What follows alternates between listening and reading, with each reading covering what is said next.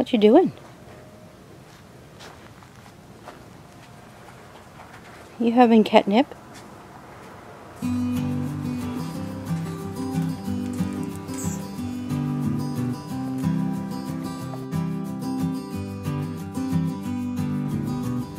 Good morning, everybody. It is the end of July and I'm starting out front again, but we didn't have too many projects happen this month other than I did unfortunately say goodbye to the Christmas limas.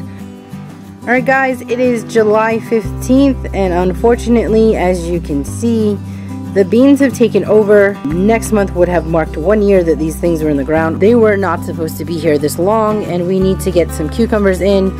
So say goodbye to the Christmas limas. I am going to start removing them. Alright, so I pulled the beans and cleaned up some of the cucumbers. Also pulled out a couple of the ones that were just kind of not doing anything. And then put in the second round of cucumbers. Okay, so this is probably going to be a fairly quick garden tour. So here we are. These pumpkins looking sad. And unfortunately, I think it's the soil out here. It's not the greatest. We got some corn in. This is the glass gem corn that is the popping corn. So hopefully we can get something happening out here. If not, maybe it'll just create some cool fall decorations when they're done. These guys here are the sunflowers. They're not looking too happy. These sunflowers have yet to open up. You can see their buds here starting. The rest of the plant doesn't look too happy, but the ones on this side, these guys are nice and happy. So not nearly as tall as they should have been, but they're just about coming to the end of their run. And unfortunately, what was looking really nice in these bins and this guy here is starting to die back. We don't know what to do about this area. It does get sun and these do get watered, and so the baskets, like we've tried many different options out here. We've even gone with desert native plants and things, and even with potted mix, there's something going on out here. All right, so let's head to the back and see what's going on over there. So our bins are looking a bit sad.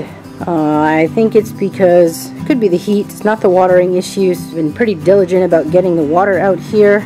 I should say Sarah has been. We do have some shade cloth up on some things.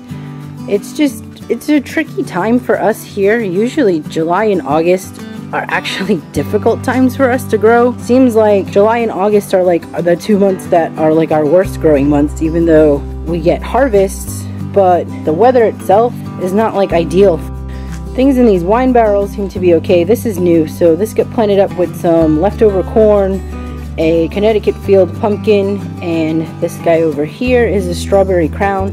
The strawberry crown is a slow mover, and we got a couple melons here that were doing pretty good, and then now somehow kind of got stunted and the vine's not growing.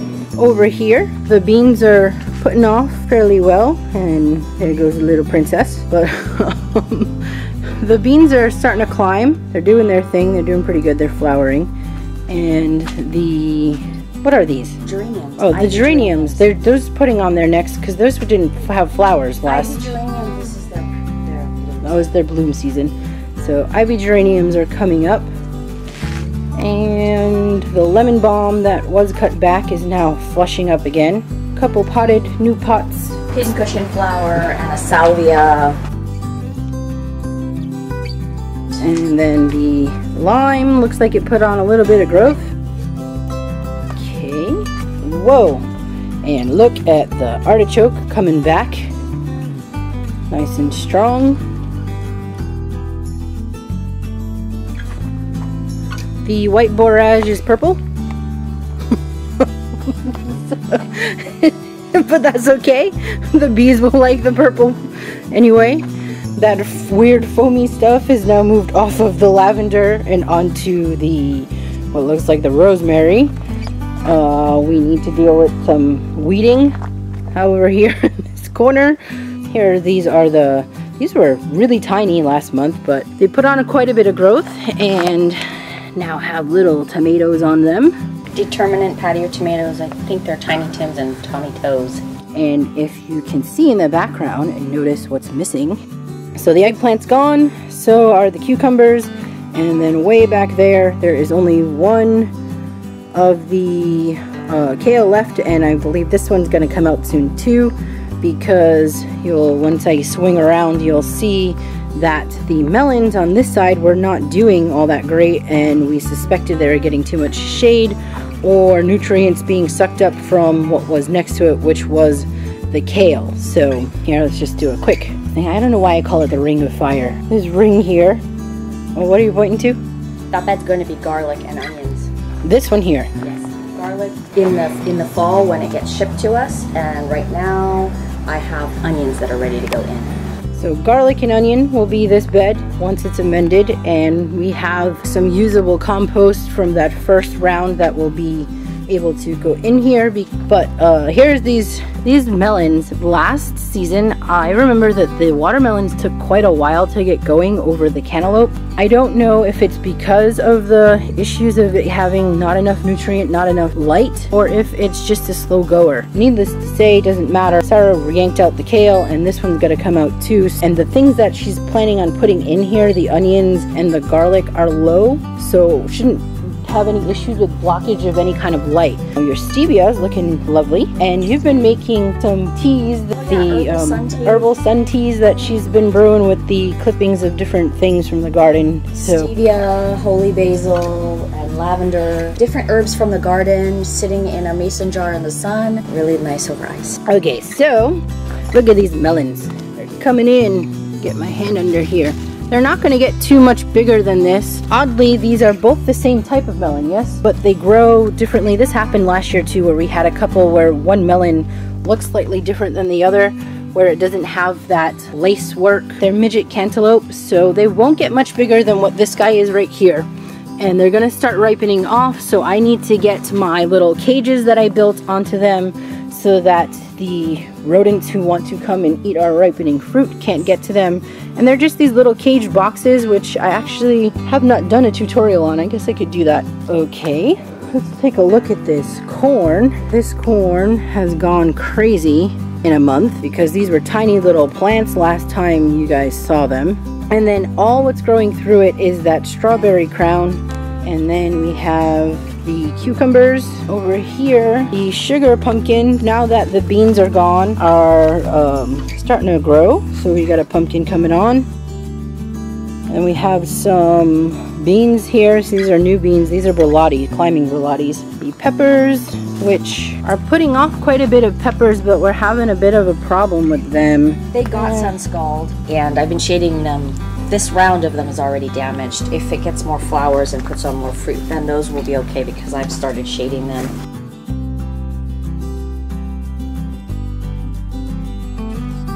Okay, so this was the regular zucchini that got moved away from the other. It was initially tucked into that back area over there, but as you can see, the Long Island pumpkin has gone nuts and started to take over, as it does. So we had to move this zucchini out from over there so that the pumpkin could have room to kind of go.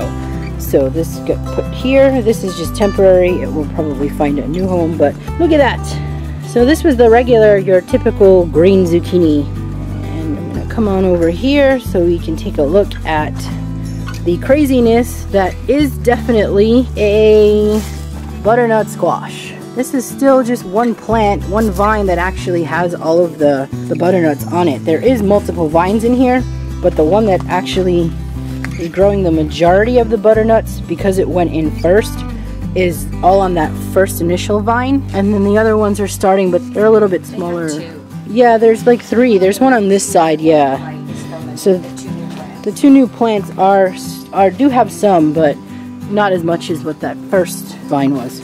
So I'm excited. I'm happy to have butternut. Okay, so some stuff got pulled out over here as well. This bed will be cleared in the next couple of days. So the chard and the beets are coming out, and the cabbage. Isn't that sorrel?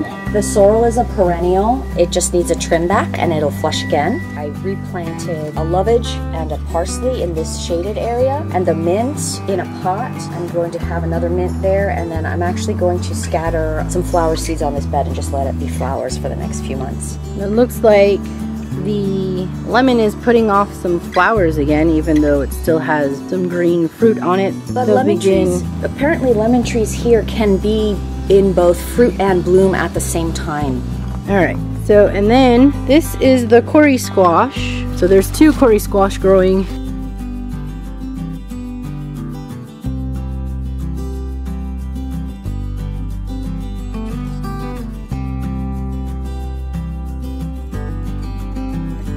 We got some acorn squash. Let's see if I can get in here without damaging. I've been feeding the acorn squash, but I think it's competing. The Long Island is sucking up all the nutrients because this acorn is really small. Oh, there's like weird looking ones at the top though. Those look different. I think they might be cross-pollinating. It's a little messy looking and hard to decipher because of the growth of this pumpkin, which I'm actually surprised happened this soon. I thought that this major growth of this pumpkin wouldn't like really take off until next month. It got a little more crowded sooner than expected. What we did last year at the end of the season is we just let the pumpkin kind of take over, and it was the only thing left.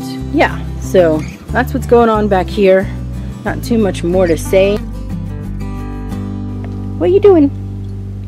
Oh, Bubba.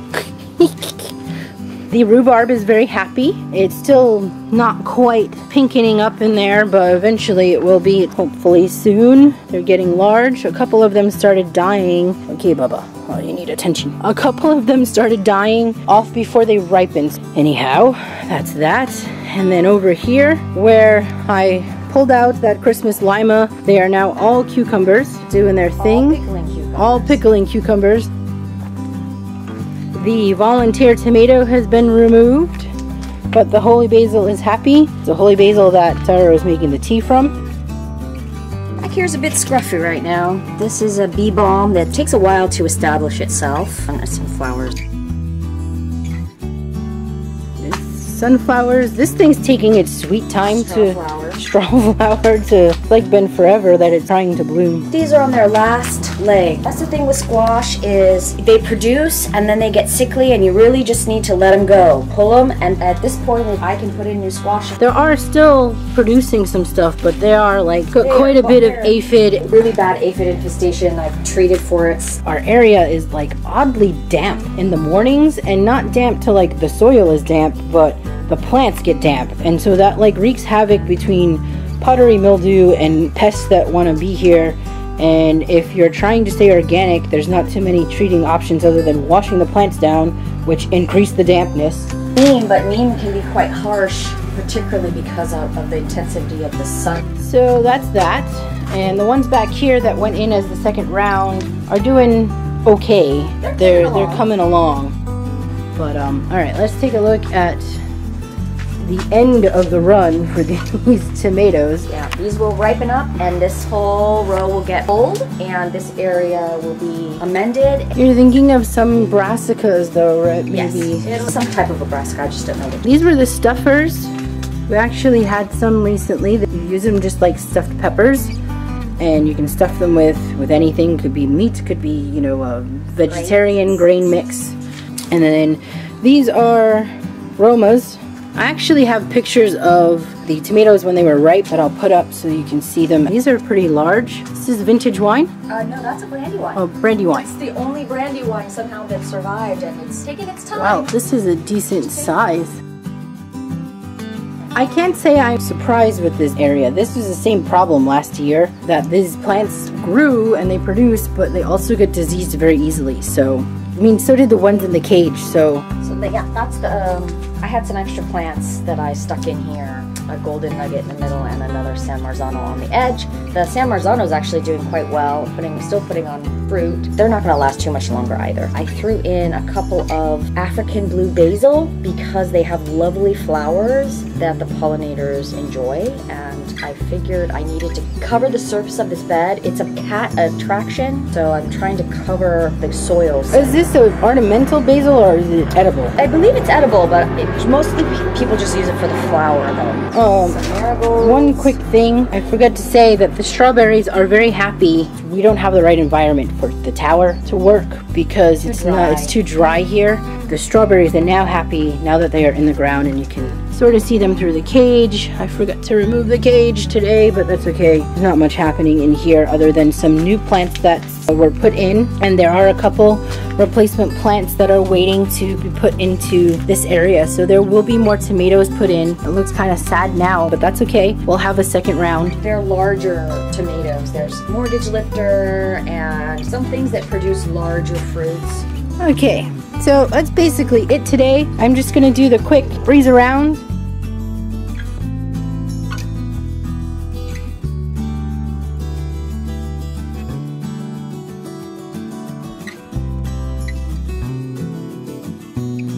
I'm gonna throw up some pictures of the harvest that we've had throughout the month so you guys can take a look at that before we sign off here.